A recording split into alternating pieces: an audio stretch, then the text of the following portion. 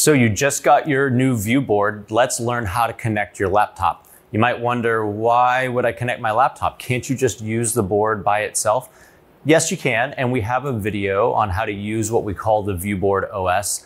However, a lot of times it's easier just to connect your laptop because your stuff's already on there, you're already signed into your browser, and it's just a little bit more powerful than using the board by itself. So let's talk about how to do this. Now, your ViewBoard will come with some cables. One of them is this cable. This is what we call a USB-C cable. A USB-C cable allows us to connect our laptop to the board using one cable. This will do audio, video, touch, and it will actually charge your laptop. If your laptop doesn't have USB-C, then we also include the HDMI and the USB touch cables. Both of these cables need to be connected to your laptop in order to use both audio, video, and touch. So HDMI, that's this cable here. You're probably familiar with it. This is what we use to connect things to our TVs at home. And then this cable, this is essentially a printer cable. It's called USB A to B. This is what enables touch.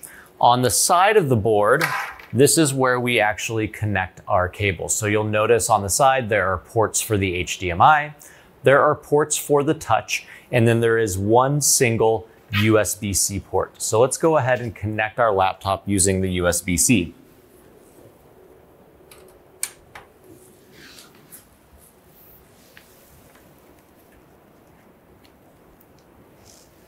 Now, when you connect your laptop, what you're gonna notice is that the board automatically switches to that input or whatever you connect it to. So you can see here, the board is switching to my laptop. Because I used USB-C, it is now showing my laptop. I also have touch and interactivity because I'm using that one cable. One of the downsides to USB-C is it's slightly short, so you can only go about 6 foot with a USB-C cable. When you're using the HDMI and the USB touch cable, you can go a little bit further, up to about 16 feet. Now let's talk about how to use this once we're connected. On the front of your board, you have physical buttons, a home button, volume buttons, things like that. If you ever accidentally press that home or that house button, it's gonna take you back to this screen. And you might wonder what happened to your laptop. Your laptop's still connected, we just need to know how to switch what we call inputs. So you're gonna notice on this screen, there's a sign-in mode or a guest mode. All you have to do is just really quickly say use as guest. And the reason why we're using it as guest is it's giving us access to the board's inputs. So see down here on the bottom left how there's this one or this number one and this kind of oval looking icon. That's the USB-C port. That's the port that my laptop is currently connected to. If this was HDMI 1, then it would show the number 1, but it would be the HDMI looking connector instead. So if I press that button, you'll see that it instantly takes me back to my laptop. Now there's one other way we can do this, so let's go ahead and press our home button again. Here we are, we're on the ViewBoard OS. We wanna switch back to our laptop. On the ViewBoard OS home screen, you're gonna notice you have these little side toolbars, these little arrows. If I press that at the very bottom, you're gonna see a rectangle with an arrow going into it. If I press that, that opens up my input menu. Here you can see that the Type-C or that USB-C is active because it's highlighted.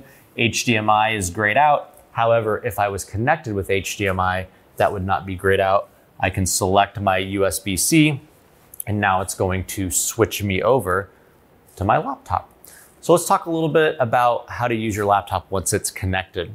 So anytime you touch, this is like clicking with your mouse. So every single tap is a single click.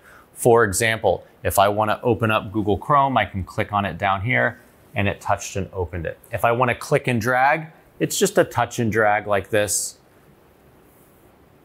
And that is going to allow me to interact with the board. Same with scrolling websites.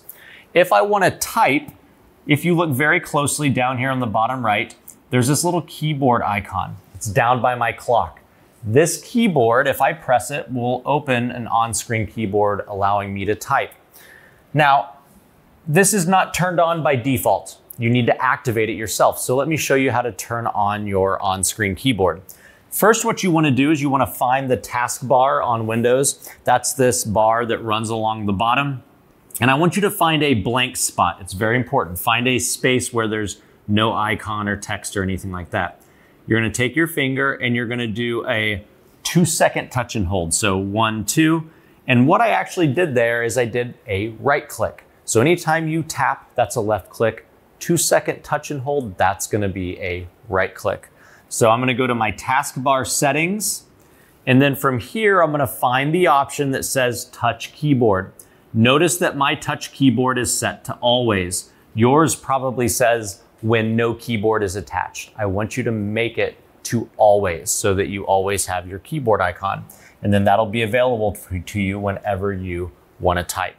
So once your laptop's connected, it's pretty easy to use because you have your browser, your content. You just kind of need to know how to use touch. But let me introduce you to the whiteboard program.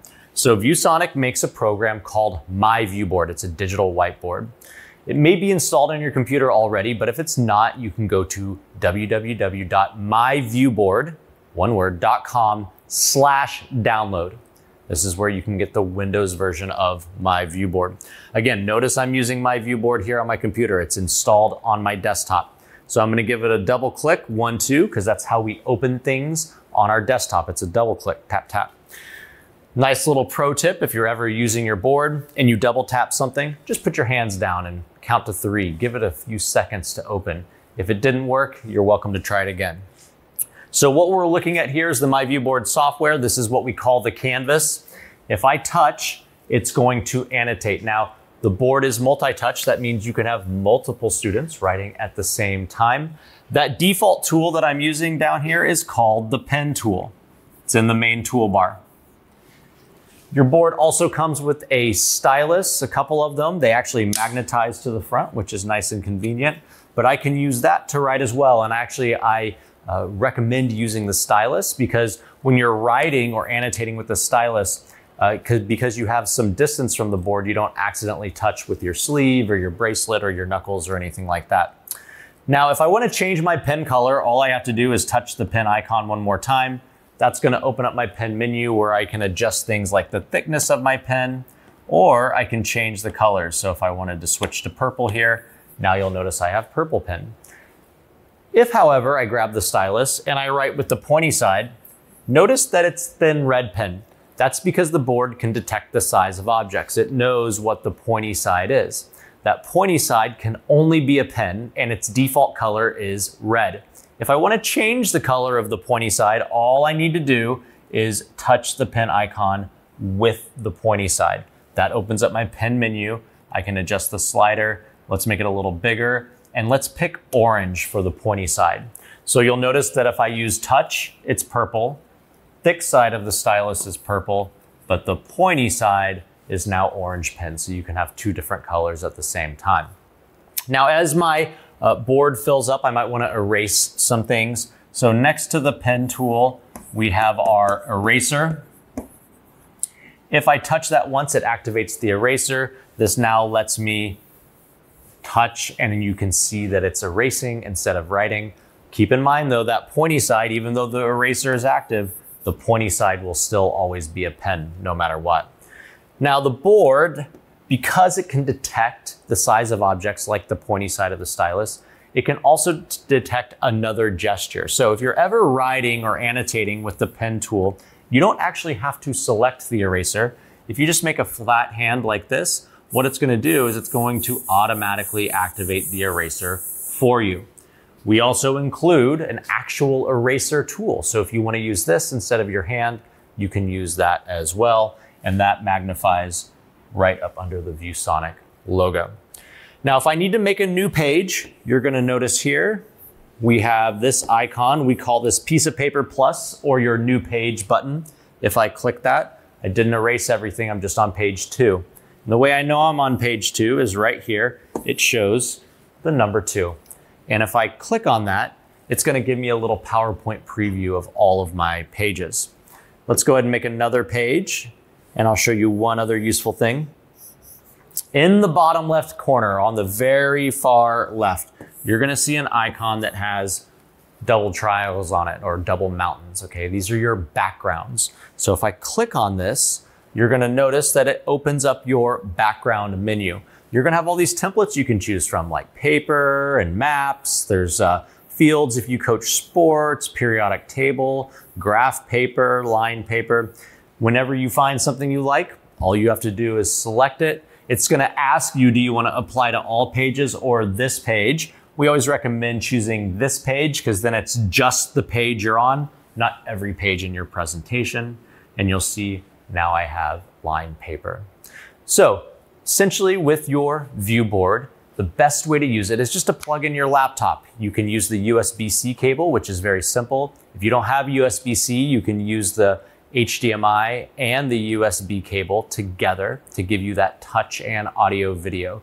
Once that's all connected, simply use your hand like you use the mouse and you can make your board interactive.